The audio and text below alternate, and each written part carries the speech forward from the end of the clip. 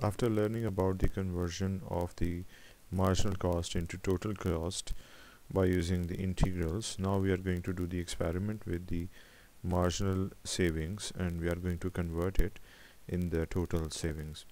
This is the example number 2 of Alpha C. Chiang's book of mathematical economics, and the page number is 465.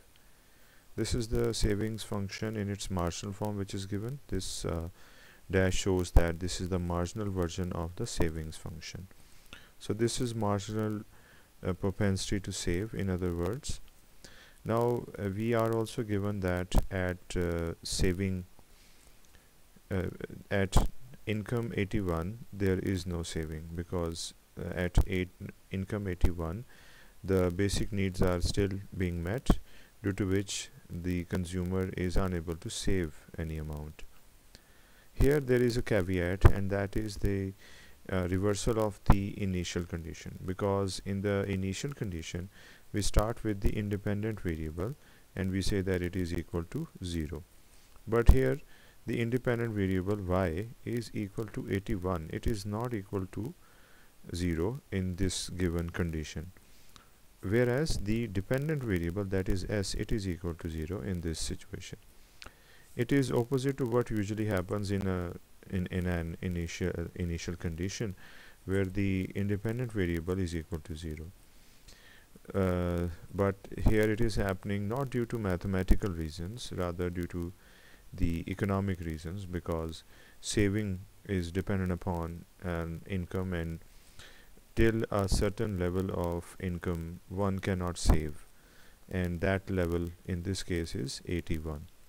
So this is the economic background of why the initial condition is reverse of what it usually is. Now this is the saving functions that we need to calculate here.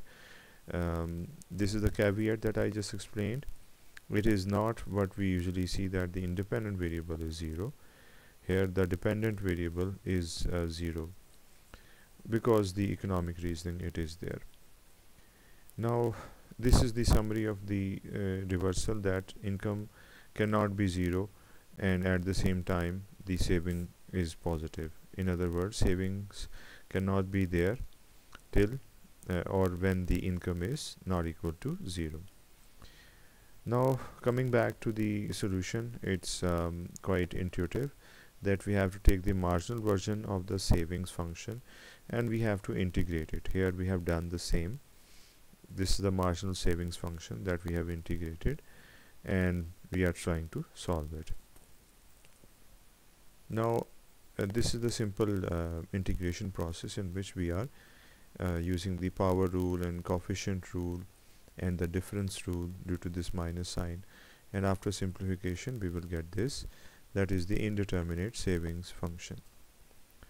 Now this is indeterminate or indefinite because of this c, which is the arbitrary constant, which is developed due to integration. So if we can get rid of this c, we can get the definite solution or the determinate solution of the savings function, and for that the same method will be used no matter the initial condition is reversed, and that method is that we introduce the initial condition. Here savings will be 0 when y is equal to 81. So y, when income is 81, savings will be 0, that is here there will be 0, and here we have 81. So savings at 81, income is 0, and you know about this, this is the value of income, 81. So we can solve it. When we solve it, we get this expression, and in this expression these steps are easy to do. The final value of the constant of integration would be minus 22.5, that you can substitute here and it will become this. This doesn't have any arbitrary constant anymore, and this is a savings function. Now it is determinate or definite version of the savings function, that is the total savings function.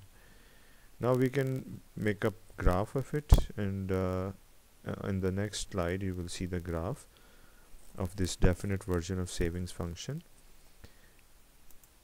Now this graph is self-evident as the income is on x-axis and savings depend on it, that is why it is on y-axis, and has a positive relationship, which is definitely self-evident, because as the income will increase, the savings will also increase.